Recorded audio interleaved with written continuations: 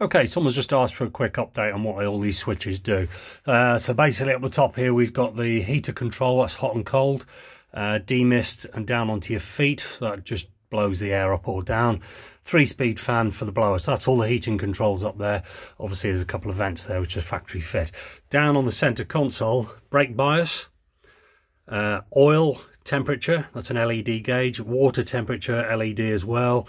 Obviously this is the master FIA cut-off switch, the start stop button, and then over here we've got ignition and then pumps, so that's for all the power steering, the fuel and the electric water pump, etc. And then underneath it we've got a horn, and we've also got here the dipped lights, that's the main lights coming on, and then alongside that is the fog light. I've got a couple of other switches on that side that I'll need to put in. One of them will be to control the headlamps in the lamp pod at the front. I'm not sure about the other one. On the side round there we've got the socket for the cigarette lighter or the 12-volt accessory. Indicator stalks will be up in their original position here on the steering column, and also the wiper control will be up there as well, and the main dip beam for the lights, but that's original stalks on there.